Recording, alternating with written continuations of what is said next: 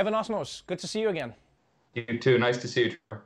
Yeah, it feels like the last time I saw you, I was 30 something years old, and now I am 52, but I only aged in one night. How are you doing? I'm 112 actually, but holding up okay. Thank you. Holding up really well. Welcome to the Daily Social Distancing Show. Thanks for having me. You are a Pulitzer Prize winning author, you are a journalist, you are somebody who has spent a lot of time living the life of Joe Biden through the lens of your work. As this moment unfolds, how do you think Joe Biden is situated to help the country recover from what is going to be arguably one of the most tumultuous elections in history? Well, in a strange way, he's had a lot of practice of a certain kind for this, and it's terrible practice. I mean, if we know anything about Joe Biden, we know that he has been through some really wretched things in his life. After all, we know remember his late wife, Nelia Hunter, his daughter, Naomi, they died in a car accident when he was just 29. And then later, his son, Beau, died of a brain tumor. And I mention that partly because I think in politics, sometimes we're sort of a little cynical about things like that. We think that it's kind of being used as a prop. And what I find fascinating from looking into his life is seeing the way that it really altered him. It changed him. I mean, just being acquainted with suffering in quite that way, in that very real personal way, resonates with the condition we're in as a country. We are literally suffering. We're literally grieving. And so he knows something of that.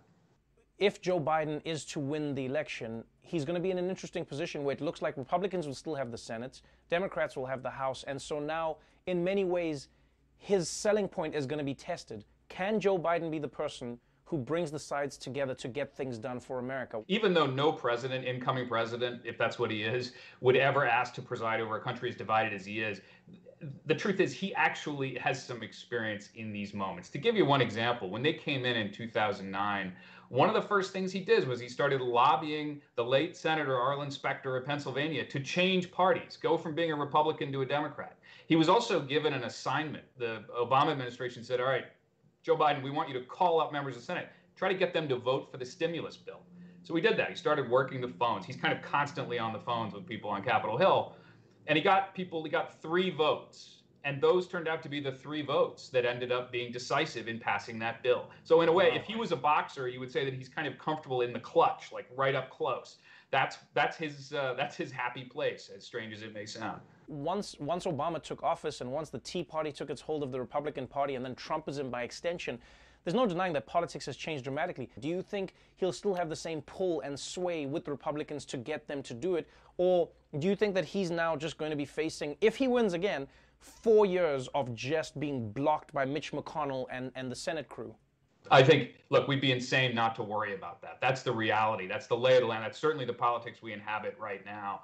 I think there's something interesting that we sometimes lose sight of, which is that it matters the posture with which a president sells the policy. Meaning, if they're selling it from the middle, strangely enough, you can actually sometimes sell things that you can't sell if you're coming at it from a distinctly progressive direction or a hardline conservative direction. I mean, in fact, some progressive analysts have done some survey work, and what they find is that people in America might go for more aggressive climate change legislation if it's being presented to them as job growth or a way of building a sustainable economy, rather than, look, this is a moral obligation to future generations.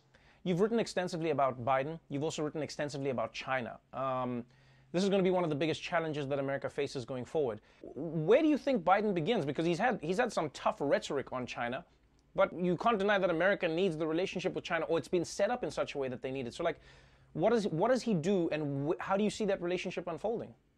Well, for one thing, I think, frankly, China is going to be a little sorry to see Donald Trump go, because even though Donald Trump sort of uses a lot of language of confrontation, he has sort of efficiently undermined American credibility in the eyes of the world. There was a recent study that showed that Xi Jinping and Vladimir Putin now have higher favorabilities than Donald Trump. So from China's perspective, Joe Biden's actually a little bit more of a problem. He's kind of like a recognizable form of president and diplomat. So I think what you're likely to see is that Biden will probably actually hold on to some of this confrontational stuff that the Trump administration has done, because it makes it easier. It gives him leverage. But what he'll do that's completely different is he'll do it with allies. He'll do it in the concert of American allies in Europe and in Asia, rather than America first, which often meant that we were doing things alone.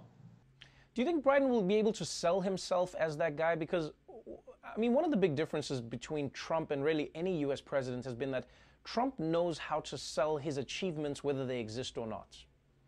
Joe Biden seems to be the kind of person who says, well, read my record, check what I did. And people are like, we don't read, Joe.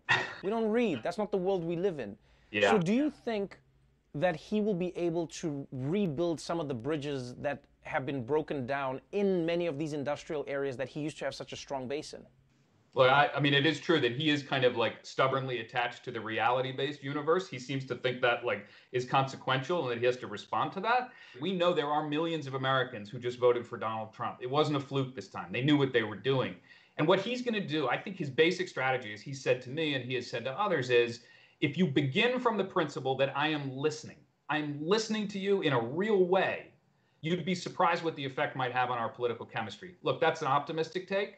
But he doesn't have any option. It's better than going in there and saying, I'm giving up on half of you because you didn't vote for me.